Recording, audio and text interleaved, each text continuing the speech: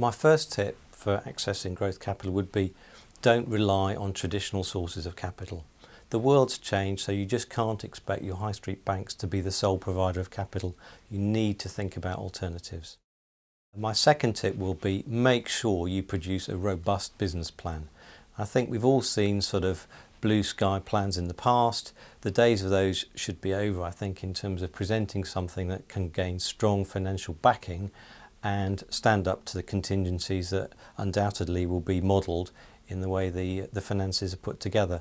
Robust business plan, I think, equals deliverable finance, equals strong financial partner, and ultimately gives you the bedrock to grow the business successfully.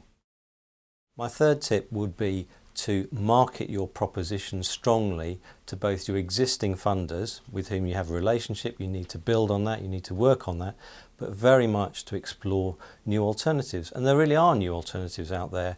There's asset-based lenders, there's new growth capital investors, there's mezzanine providers. All these avenues I suggest you explore. That will give you the best chance of getting a strong commercial deal to meet the demanding climate that we face.